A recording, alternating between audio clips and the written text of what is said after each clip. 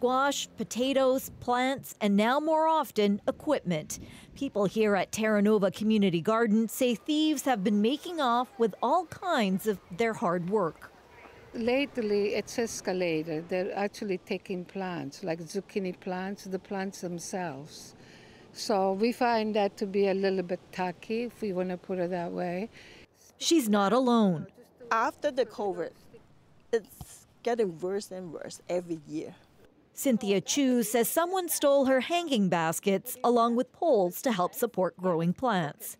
We have three gardeners, me, my friend, and the other one over there. So more than 150 garden poles. They cannot use their bare hand to take it out, right? They're not taking one or two, they're taking more than 150. This was the garden where the tomato cages were taken from. The executive director of Urban Bounty, which looks after the busy green space, says 38 tomato cages and whole plots of flowers and potatoes have vanished. So it seems like there's much more of an effort to actually scope out what's here during the day and then come back and actually do some rather large excavation at night and removal of things at nighttime. Creamer says she reported the June theft to police. Terra Nova Community Garden is located in an ecologically protected area and a rural public park. The city's mayor says that makes it tough to add special lighting or security cameras. It just seems so brazen and unnecessary, frankly, so it's too bad.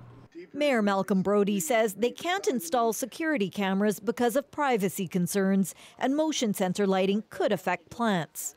It really is difficult as a problem to deal with, but we are seeing what we can do, and we're working with Urban Bounty and anybody else that's volunteering. Some gardeners here are hoping that bringing some public attention to the issue, the thefts will stop.